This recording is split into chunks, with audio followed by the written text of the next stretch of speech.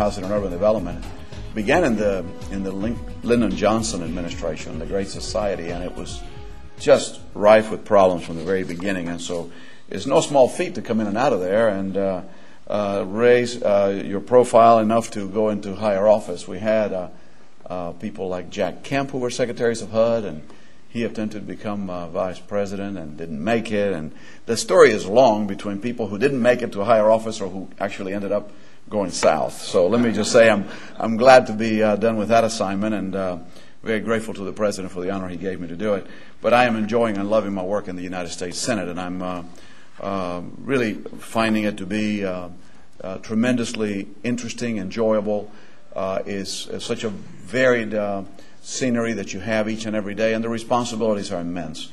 And so first thing I'd like to say is that as tough as it was to campaign, as tough as it was to go through the gauntlet of a tough election, I am delighted to have done it and to have the opportunity to represent you as your United States Senator. First of all, let me say that and Lou wanted me to reminisce a little bit about my campaign, which I think is important. It kind of sets the stage. I'm probably the newest artifact that you could have here to study as students of politics. Let me just remind you a little bit of the history of the last year. I came back to Florida on December the 19th with the intention of running for the United States Senate.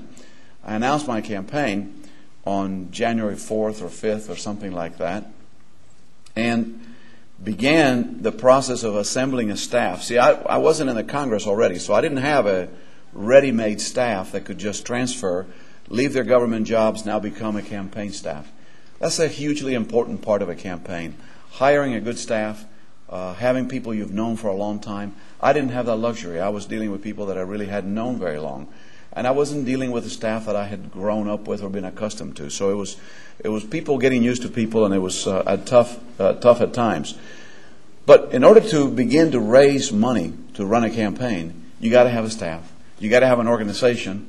You got to do the simple things like printing the invitations to invite people to a fundraiser, talking some good-hearted person like Lou or whoever to open their home or their organization to host an event for you. All of that takes time. Suffice it to say that my first fundraiser was February the 5th. Now that is about a month later. And it really was composed of mostly friends, people who'd known me in the community, people who I'd grown up with, Cuban Americans in Orlando who were very proud of the fact that I might rise to this position. And all of a sudden, they came together and said, we want to do our first fundraiser for you. We raised like $100,000 that night, which was a wonderful beginning. But that was only the down payment. It was only the very beginning of what turned out to be an effort that raised over $12 million, over $5 million in the primary alone. Most of that money, of course, is devoted to television dollars. You know, statistics show that McCain-Feingold was supposed to fix the process. And by the way, that $12 million that I raised was not all that was spent on my race. My opponent and I both had help from other sources. My opponent in the general election probably had a little more help than I did because I was consistently being outspent. Groups like Emily's List and whatever the other groups were, I don't even remember their names now, but that one does stick to mind. In my side, it was mostly the Republican Party campaign committee, and millions more dollars were added to the expenditures that were spent on that race. But let me say that McCain-Feingold, which came into being in 2004, was supposed to impact that cycle, well-intended as it was. And there's been a lot of debate in Congress, you know, over the years about the need for something to constrain this system. And I know that part of our effort here is to talk about how we might make it better for the future. One thing I would say is campaigns in America are too long. We need to shorten the time in which we campaign. Now, I did it in 9 months. That's about as short a time frame as you can do it and become known in a state like Florida. I had never campaigned statewide in this state. Lou, who did it a couple of times, can tell you it is a difficult and daunting task. We have a state of 17 million people. But beyond that, we have a state that is filled with a diversity that the student body of UCF represents. We have a student body here that I know is a microcosm of our state. We have a state that in South Florida is more akin to Latin America than it is to the rest of America. We have a state that in parts of South Florida is largely a Jewish population. We move along the state into the middle part of the state, and then we have the I-4 corridor, that famous I-4 corridor where we obviously have tremendous growing population. We have more suburban growth, and we have a combination of of ethnic mix. We then move along into the middle northern part of the state and the Panhandle, and of course that's really more like South Florida. I mean, South Alabama and South Georgia. And the commonality with South Florida really is very little. So we would really campaign in 3 different states. And 17 million people, it's impossible to reach them one by one. As well-intended as campaigns might be to get the candidate out and meet people on a one-to-one basis, to do events that might gather a group as large as this one is here today, that is not but a little pebble of sand on a beach of who you need to touch. 17 million people can only be reached through mass media. So therefore, where does the money go? Why do you have to have so much money? For media advertising. You got to have the money in order to get your message out, in order for people to get to know who you are, and for you to be able to then translate that into support for your campaign and ultimately votes on election day. So ultimately, our budget for our campaign, and essentially how you do it or how we did it, is that we begin and decide what is the TV budget that we must have. How much television advertising do we have to do? And obviously you have expensive and highly paid consultants to help you in that decision. In addition to that, you have also polling that you must do. Another big expense is the issue of tracking, which in the last days of a campaign you do if you have the money. And when you track, you can follow the progress of your advertising by region, by media market, by demographics, and then you can sort of fine-tune and adjust your advertising pitch. You're spending millions, so you might as well know that what you're spending is having the desired effect of what you were hoping it would accomplish. So you decide how much your TV budget must be, and that is sacrosanct. You've got to have that, or you won't make it. And once you decide on your TV budget, everything else has to adjust. So you have a payroll for staff. You have, in addition to that, of course, postage for mailings, and other ways of reaching voters other than television and radio. You do earned media, which is essentially trying to get for free what otherwise you would pay for. Do an event. Bob Graham was immensely successful. Senator Graham, my predecessor in this particular seat of Congress, in his work days. Well, that was a wonderful way to get attention. He did it during his campaign, and he followed it later. So gimmicks like that, I didn't have a gimmick anywhere near that good. But essentially, you go out and you try to create events that will create interest, that will be covered by the media, and will give you an opportunity for exposure, to make a point, to talk about an issue. And that actually is an adjunct and correlating to the other. So McCain-Feingold was supposed to fix this. And what happened? Well, instead of spending $3 billion in campaigns for the presidency and the Congress, after McCain-Feingold, which was supposed to fix the problem, we spent $4 billion. And so, in fact, what was supposed to work and ameliorate the effect of money in politics didn't have that effect at all. What did it have? Well, it had a very, I think, negative effect, which is the emergence of 527s. And in that we saw, of course, the more famous ones in the presidential campaign, which, the McCain-Feingold essentially took soft money dollars away from the political parties and essentially said you cannot spend soft money.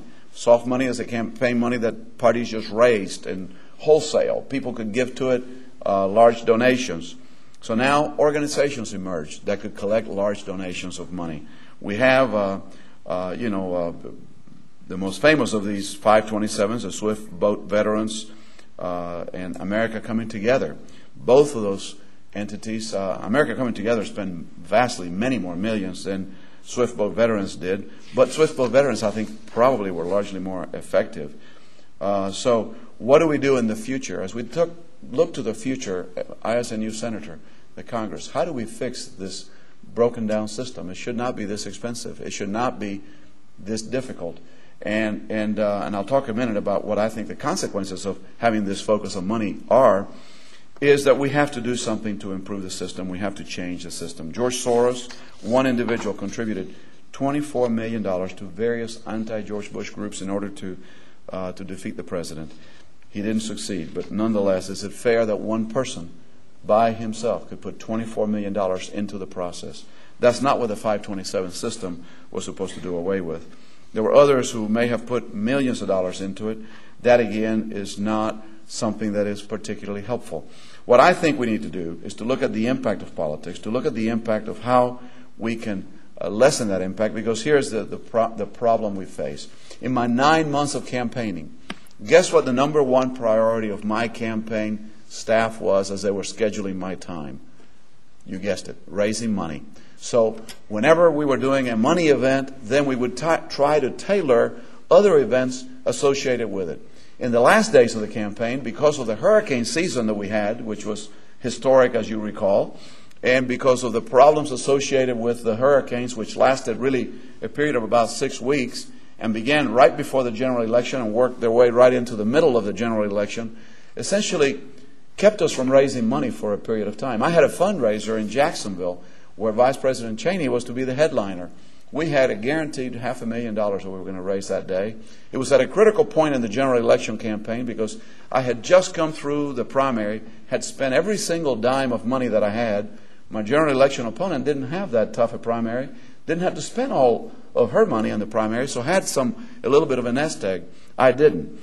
And that fundraiser had to be canceled. So what happened was that it pushed fundraising further into the political season, and even on the last days of the campaign, I was having to raise money.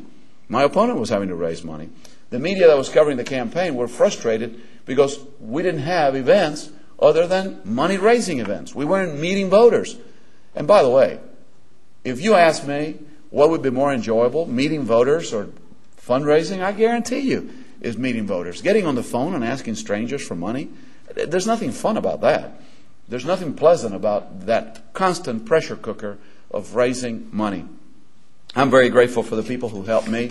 I think, frankly, without the incredible support that I got from an awful lot of friends, but also from the Cuban-American community, that I might not have succeeded. But I think at the end of the day, that we have to recognize that there is an unhealthy balance here between the time a candidate can spend on voter contact, on one-on-one with the voters, and the amount of money that must be devoted necessarily to raising the money that it takes to finance a high-powered statewide campaign in a state like Florida. You know, I talked to some of my Senate colleagues, and they're from smaller states. For instance, Joe Biden, fairly well-known senator. You probably, if you've watched Meet the Press, you've seen Joe Biden because he's a regular feature of programs like Meet the Press.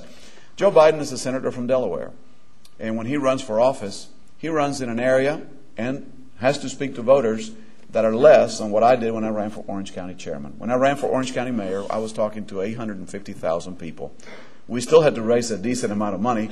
We still had to do it on TV and radio. But I was able to get out and talk to voters. I remember being out here a couple of times just to talk to young students about getting involved in the process, helping me in my campaign, recruiting volunteers. That kind of thing can happen in Delaware. It can happen in New Hampshire. It can happen in Rhode Island, which I think is smaller yet than Delaware. It can't happen in Florida with 17 million people. So we're destined to be a state that is going to be media-dominated, that is going to be money-dominated, and a state in which, frankly, we have to continue to work at ameliorating the impact of money on politics so that the person running for office can have that wonderful democratic American thing, which is the town hall meeting, the conversation with voters, the relaxed fashion in which people would like to meet their future representatives, whether it be in a coffee at somebody's home or things like that. I remember the most fun I had in my campaign for county chairman. I don't think I had any fun in the campaign for Senate. But anyway, the most fun I think I had in my campaign for county chair, county mayor now, is that we decided to do these coffees. And remember, Lou, they were immensely successful. We had a video, which we had in this campaign as well, which told a little bit about me and my life, my campaign, and my ideas. And we would go into people's homes, friends who would agree to open their homes, sometimes old friends, sometimes new friends. And we would invite 25, 30, 40 people. We would show the video, and then they'd have dessert or coffee or whatever. And it was a chance to just, in a group of 30 people, to get to know folks, for folks to get to know me. You could hear the issues that were of concern. I didn't need a poll. I had a pulse. I could tell what people were interested in. But you fast forward to this past election, and there are big events. There are events with thousands or hundreds of people. It's very difficult to get to know folks. It's very difficult to get on that one-on-one basis. And so, I think ultimately it is a much healthier approach to have that opportunity for the more relaxed voter contact. One last issue I'll touch on is and let me take some questions at the end of this. I hope that would be part of what you want to do. There are groups that whose sole purpose is to raise money and to be a part of the process, and that's part of America, by the way. And when the dean was talking about a collision of interests, we have that wonderful freedom of speech that we speak of and we're so proud of, and ought to be always a part of, obviously, of politics and part of our daily lives. And when that freedom of speech is impinged upon by issues like curtailing campaign donations, that becomes a real serious problem. But whether it be labor unions, who frankly, in my view, raise money in a way that's very different than other organizations as part of the dues. A member of the union can't really say, I don't want to donate to the political part of this organization. Pretty much do. Or whether it is business groups that band together and form a PAC, a political action committee, or simply a 527. These are ancillary groups. And the thing that I hated when I was attacked by 527s, and I was attacked by them in the primary and then later in the general election, is that these are groups out of left field. Not so much the PACs, but on the 527s. You don't know who they are. You don't know who's donating to them. You don't know why they're organized or how long they've existed. They just appear and they attack and they do, frankly, what is typically the hatchet job that the candidate doesn't want to have to do. And so what they do is two things. They're a secret group that you don't know who it is, and that the public has no idea who is influencing them or it or what their purposes are. And the second part of it is that they tend by their very nature to be the most irresponsible when it comes to negative advertising. And so I think that combination makes 527s a real good candidate for extension. I would love to transfer that soft money back to the parties and let the Democrats and Republicans advertise and be accountable for what they put on the air, rather than 527s in their anonymity, can be out there lurking in the background, not really telling you who they are or why they're involved, and at the end of the day, doing probably the toughest hatchet job of any of the organizations. So with that, let me throw it open for some questions. I'd like to ask you about the 527s, and if you think that with the current attitude in Congress, whether it would be possible to pass legislation that would restrict them for before the 2006 elections, or if not before the 2008 elections, and how you would see that happening, and what type of restrictions we could pass to fix this problem of these organizations that have sprung up. It's not on the urgent agenda, let me put it that way to you. I've heard a certain consensus that this ought to be done. I don't think anybody likes them, in the political process. I mean, I think they're viewed as having not been what was intended by McCain-Feingold, and that we should fix it. There may be a consensus to fix it. The problem is going to come on how and to what extent and in what ways. But I think they should be regulated. I think they should come into the Federal Elections Commission. They should have to report. They should have to disclose. At a very minimum, that should happen. When I say it's not on the urgent agenda, at least from the Senate side, and Congressman Feeney is here, he might speak from the House perspective, but we've got a short-term agenda that we're pursuing, and essentially we've been fortunate and have worked diligently to do what the House always encourages the Senate to do, which is to get something done. And amazingly enough, this Senate is getting something done. We passed class action reform. We passed a bankruptcy bill that had been kicking around for 8 years. And we're moving along to do a couple of other things that have been pending.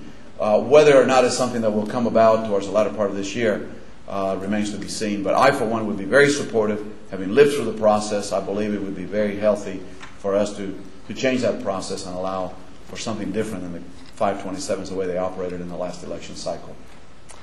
Senator Martinez, I can understand why it might be questionable to accept funds and donations from labor unions and such, but shouldn't a private citizen have the right to donate money that he or she has earned himself and to spend the money how they would choose to? Well, I think it's unfair to, let me put it this way. The attempts to limit the amount of campaign contributions only ensures that the candidate will spend more time raising the money, because it is a game. You can only raise so much money per individual, per cycle. Families can't give more and all of that. So all that does is limits the per capita contributions, which means that you got to do more events with more people, jump through more hoops, have more people that are raising money for you. At the end of the day, I'm not sure it diminishes the influence of any individual that much. And so while it's counterintuitive to the way we've gone in the past, which is to restrict the amount of donations, I think, frankly, that at the end of the day, we would be able to spend more time in voter contact and campaigning other than money raising if the limits were extended upwardly. And so I'm not sure that the $2,000 limit is really a wise way to go. If you raise the money off from one individual, though, wouldn't that leave more time for what you said you enjoy more, such as going to different I agree with that. ideas and events? I agree with you. The balance has to be there, though, because it would be sort of terrible if all of a sudden George Soros was the only source of the funding. Now, it would be terrible in many ways, I think, frankly, because I think his ideas are a little out there. But beyond that, I think that it would just be too beholden to one individual. So there must be some framework to work within. But I'm not so sure that $2,000 really is the limit.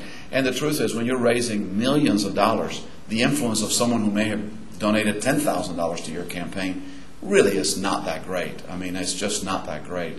And that's, by the way, a misperception that I think exists with the public, which is that somehow people who write the checks somehow have their claws into the people in public life. And I'll never dispel that perception by telling you that I feel otherwise, but I can remember when I ran for county mayor that I raised money from developers because obviously that's what's interested in county government. And that it was written that I would then not be able to regulate growth and that I would just now be beholden to the developers. The fact of the matter is that after I was elected, I did one of the most far-reaching growth management things that has been done in the state, which is now called the Martinez Plan, which is about growth in schools. And some people like it, some people don't. It's got all kinds of different interpretations. The bottom line is that I was independent of those who given to me to act as I saw fit and with integrity. And I think most people in public life intend to live that way, intend to lead their lives that way. And I think, frankly, that the perception of influence is more heightened than I think in reality it is. The gentleman mentioned about the Terry Schiavo bill. Much of Congress raced back to Washington, the President flew in special, and the law was passed, but it doesn't seem to have done anything. What was intended to happen, and why have the judges ruled against the bill that was passed? It's an excellent question, and I'm frankly not anxious to continue to delve on an issue that's so difficult for so many people, but I'm glad you asked that question, and I think it deserves an answer. First of all, let me say that the Congress acted on this bill in a way that we thought would be constrained in its effect, not applied to unintended things. This is an action that was taken by the Congress in a very short time frame. It jumped through the hoops of committees. It didn't go through the committee process. And so the intent was to make sure that we made a bill that was a law that was so narrowly tailored that it would have an impact of having a review by the judiciary in the federal system of the Schiavo case without opening a Pandora's box that we had not intended to open. The second thing we did, and the very clear intent of the bill, was that we gave jurisdiction to the federal court to look at it. Now, the Congress, for those who believe that this was out of bounds and so forth and so on, they need to understand the role of the federal courts. The federal courts derive all of their jurisdiction from the United States Congress. They have the power to do absolutely nothing by the Constitution or by their birthright. They are creatures of the Congress, and their jurisdiction is specifically delineated by the Congress. So the Congress can tell a court, the federal court, what they have jurisdiction over and what they don't. And in this instance, we said, you will take jurisdiction of this case. We also told them that the parents will have standing, meaning the parents can bring an action, another issue that could have prevented the parents from bringing the action. In addition to that, we said, and we want you to do a review de novo. That's a Latin phrase that to lawyers like myself means anew, all over again.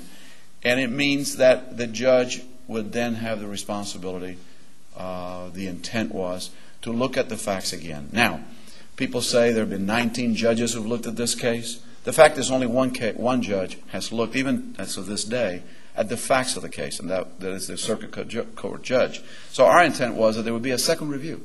There would be a federal look, just like we would do for a death penalty person. In other words, what was happening here is that we have a person who, by an order of a state judge, was going to die. And there was a family dispute about it. And so we thought it would be appropriate to have the federal judiciary look at it. This was not a political issue. This had bipartisan support. There was support from people on both sides of the aisle. There was support from liberals and conservatives. You know, I worked very closely in passing the bill in the Senate with Senator Harkin, one of the most liberal members of the Senate, a Democrat. And he and I worked together because of our concern for the rights of the disabled, so there'd be a second look. And so It didn't happen. The federal judge, in his exercise of his judicial discretion, didn't choose to do a de novo review, but narrowly focused his ruling on the constitutional issues, and now we are where we are. But I, for one, having lived in tyranny at a point in my life, can tell you that one of the things that we must always share is just the independence of our judiciary. And as much as we might disagree with them, and as much as we need to review if there are issues that ever overstep their bounds of legality or what the judiciary is entitled or permitted to do, because we do have three co-equal branches of government, judicial, legislative, and executive. No branch is supreme over the others. I still believe in the independence of the judiciary. I still believe that the rule of law must prevail. And as we go through the next couple of days, when undoubtedly this woman will expire, I think we need to just remember that we're a country of laws, and the judicial process worked.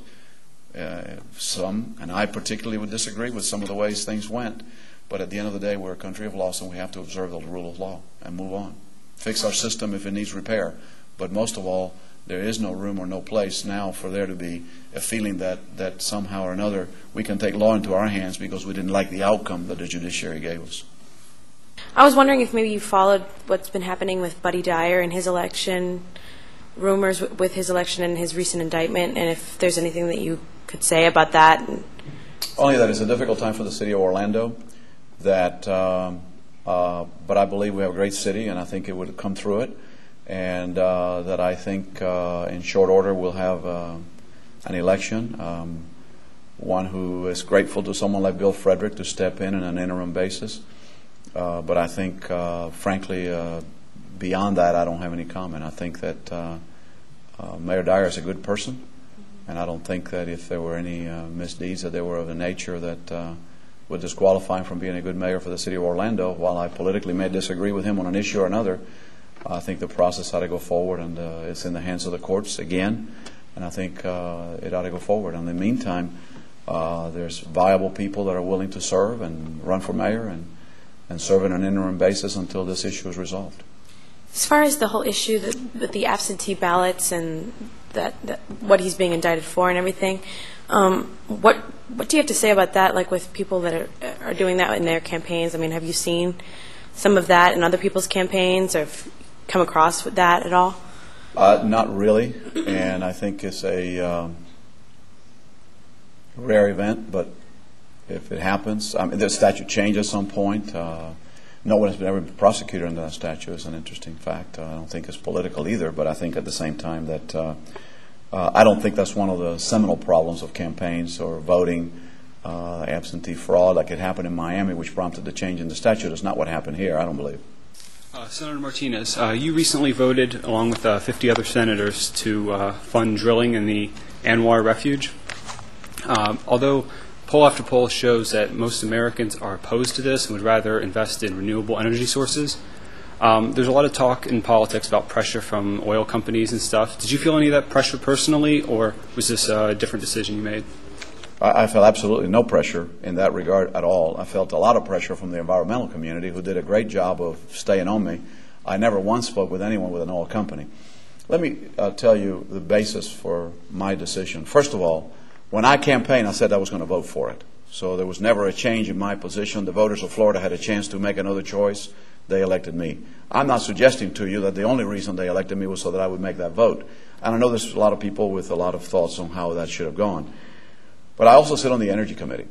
And when you look at the energy needs of our nation, and when you look at the possibilities for conservation, alternative sources of energy, all of which I support strongly, and I believe we've got to do it, let me just tell you that there is no refuge beyond the fact that we have got to look at alternative areas for production. The United States is terribly dependent on foreign sources of oil. The Energy Committee, we had testimony about the future prospects of energy. At this point in history, China consumes about a third of the oil we consume. We're the number one consumer of oil in the world. China consumes about a third of what we consume. Over the next 10 years, China will consume as much as we do.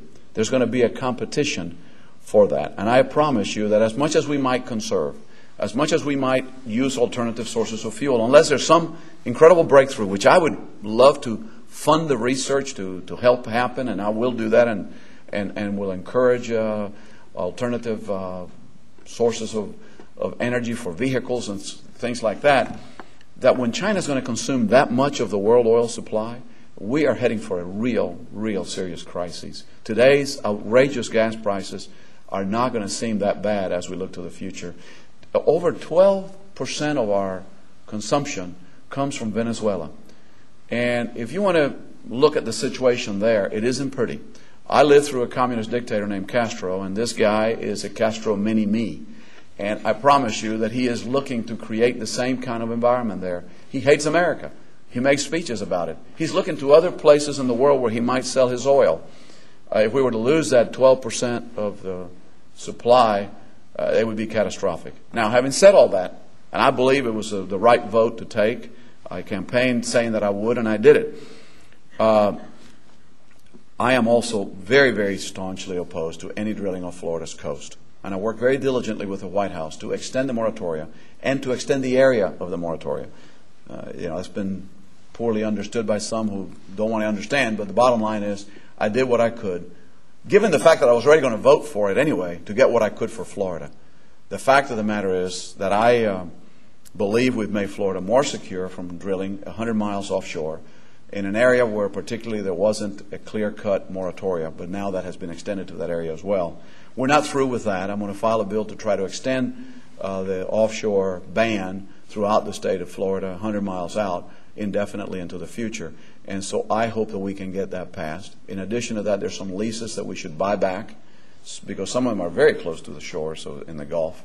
And so I think that the difference is, and the inconsistency in my position, has to do with the fact that the entire legislative delegation from Alaska and the people of Alaska were staunchly in support of the drilling. They know their area best, you see. And just like we know we don't want drilling off our beaches for the reasons we all know, they know that where this is taking place and the way it's taking place is not going to do the kind of harm to the environment that is being suggested that it will do.